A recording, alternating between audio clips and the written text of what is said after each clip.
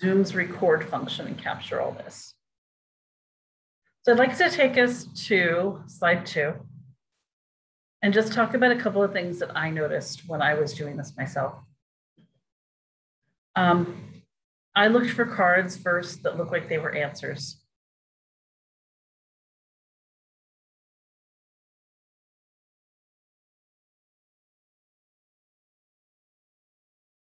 And I saw these 4 right away. 51 equals x, x equals -12, x equals 52, and x equals 66. And then I realized that these were probably cards. After doing the first slide, I realized that like 3 or 4 cards were going together, right? So when I looked, like I see this one here, and it says x divided by 6 plus 4 equals 15. And then I also see this one here that says x divided by 6 equals 11. And I'm realizing when I'm looking at those two that they both have x over 6. And so I'm wondering if they're related to each other.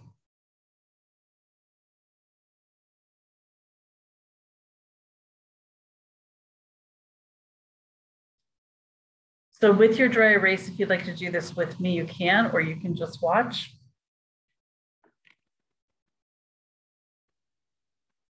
Francis, I hope you're able to see. I just switched. I'm going to guess I have to change the screen. There we go. Great. I'm thinking these two are related because I saw this, and they looked the same to me. So now I want to see, is the rest of the problem the same, just written different ways? Can I get an 11 out of this 4 and 15? And I'm seeing some heads nodding. I know some of you did fine with this, but others just wanted us to talk through the fractions. So I just want to walk through this. Let me erase the second one here. Remember, whenever we're trying to solve equations, if we've got a plus or a minus without a plus or a minus, we want to do the opposite and zero it out, right? When we're multiplying or dividing with the variable, we often are trying to get an invisible 1. So I'm looking for a 0 here and an invisible 1 here. I'm going to start with this. And when I do, I get x divided by 6 plus 0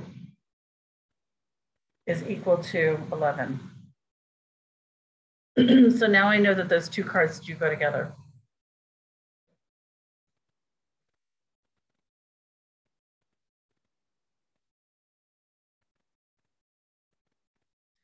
And I've got too many screens now. I'm not sure what I'm showing.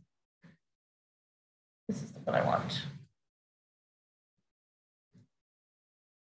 What I don't know is what they're equal to, but I know that these two cards go together.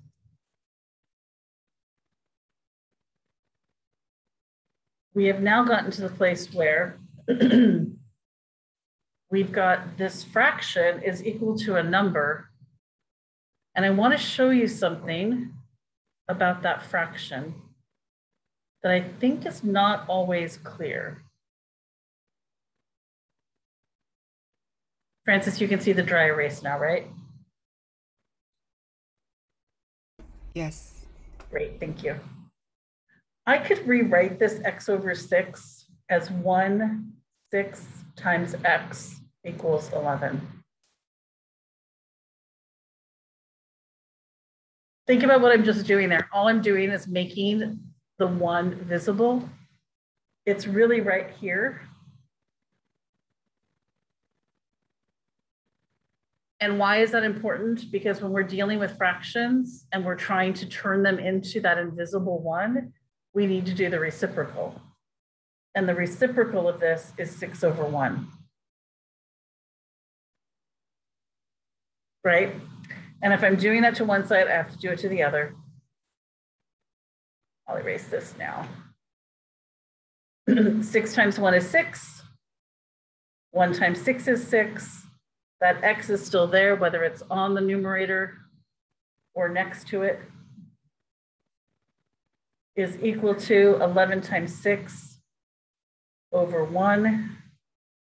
There's really 2 invisible ones there that we normally don't show. The first one is right here. The other one is right here. 2 different forms of 1, because 6 over 6 is 1. So then when I go back to my screen,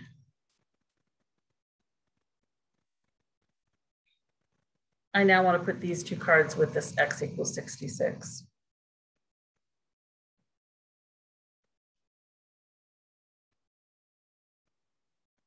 And I even put it at the bottom because really this is the whole problem in order. This is where I started. This was my next step. This was my final step. The other problem that I saw that a lot of people asked me about was this one with the 7s. And when I look at cards to see if they match, I'm just going to move some stuff out of the way here.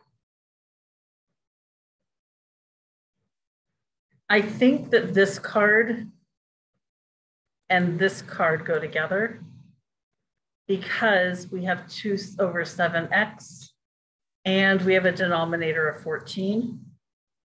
And this one has 2 over 7x and a denominator of 14. So let's switch over so I can work through this one.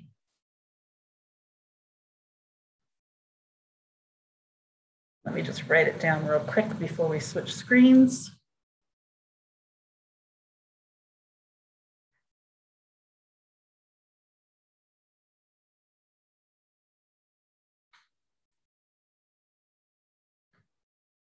In this case, my first move is going to have to deal with that 1/7.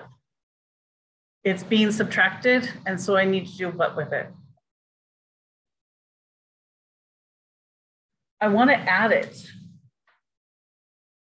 because I'm trying to get a 0. A negative 1/7 plus 1/7 is going to give me a 0. The problem is, and here I am as your math teacher, truth confession, I am not fond of working with fractions. They just have so many rules to them. I can't just add 3/14 and 1/7. They have to have a common denominator, right? This side works because I can see that's going to become a 0, but I need to convert this fraction into a fraction with a 14 as the denominator. So it's going to end up being 2 over 14. Right, now that I've got equivalent denominators or like denominators, I can add them together. I always do this, you guys. Please do this as you're doing your work. Here's my original. Here's the change I'm making. Underneath the line is my new simplified place where I'm going to have to look for the next step. What am I left with? 2 over 7x equals 5 over 14. Because 3/14 plus 2/14 gives me 5/14. And here we are still dealing with fractions, not my favorite thing. I want to get a 1 in front of this x, don't I? What am I going to have to do to turn that into a 1?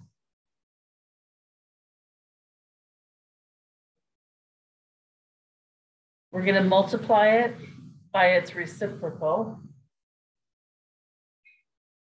And since we're doing that to that side, we have to also do it to this side. 7 times 2 is 14. 2 times 7 is 14. So we get 14 over 14x, which is really like saying 1x, I'm going to make it invisible, is equal to 5 times 7, 14 times 2.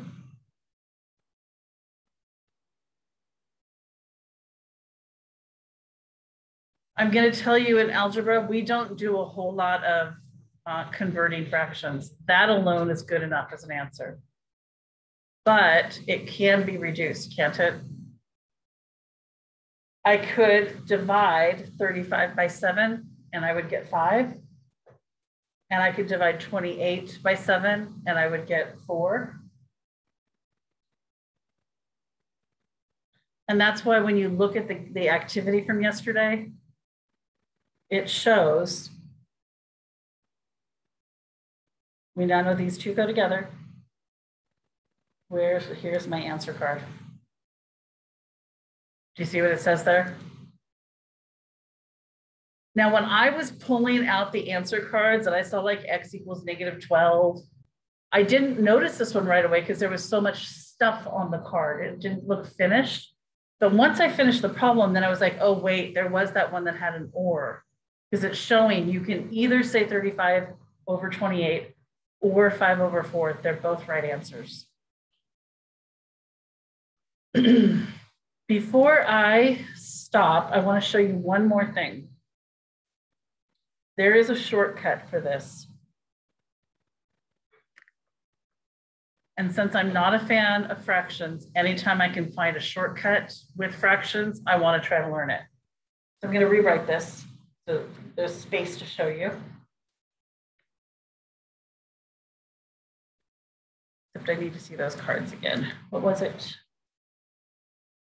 It was 5/14 times 7/2.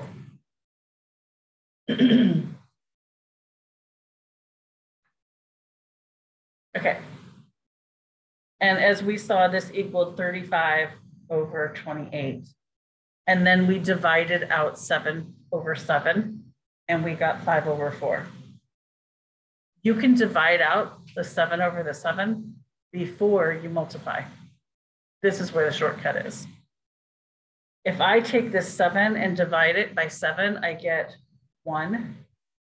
If I take this 14 and divide it by 7, I get 2.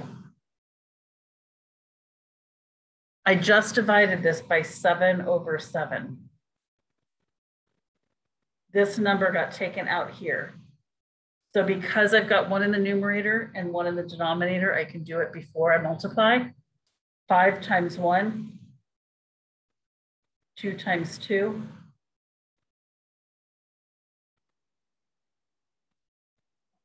It's just a shortcut. They both do the same thing. Both of them, I divided out 7/7. This way I did it before I multiplied.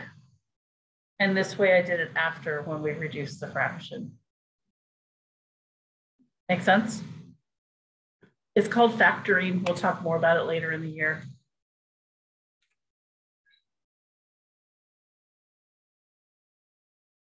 So with that, we have about a half an hour. And I have our first, I'm going to put this in Skyward assignment. And we're not going to be done with it today. I thought we might be this morning, but third period always gives me a better sense of how long things take. I want to show you what the slides look like. I see a lot of you are already there. It is in Google Classroom. If you want me to send you the link, I can, but I think it's probably faster for you to click on Google Classroom.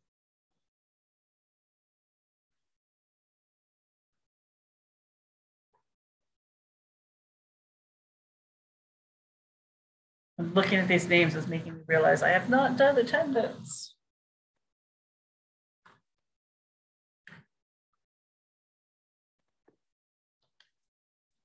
Tian again. Is anybody talk to Tian? Is he okay?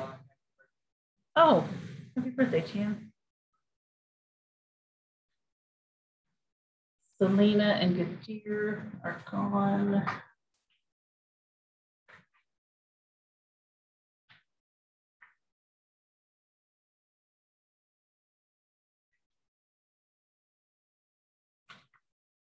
Okay. I just want to talk about what this should look like as you're working today. You're going to see a page that looks like this. There will be a problem here. There will be a space to type in your answer. The variable equals whatever number you find. This is where the important part is happening. And there's 2 or 3 ways you can do this today. I need to see your work. Your work is what I'm giving you credit for when I look at Skyward. If you make mistakes, but I can see your work, you're still getting full points. All right. If you are not great at using the trackpad or mouse or whatever you do, you can use paper. If you use paper, your name has to be on it. Then you need to clearly show me that this is number 2, number 3. Like this is problem, it's our first problem we're working on, but it's slide 2, so we'll just call it number 2. Does that make sense, everyone? I've got a mouse here that I'm really comfortable with, but I'm just not great with using their drawing tool. Some of you might be really good at it. There also is a typing tool you can use where you could type in your work.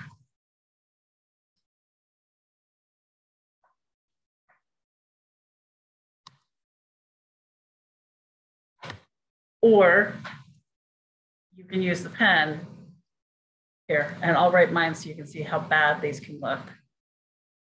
I'll bet yours is better. That's a bad 2.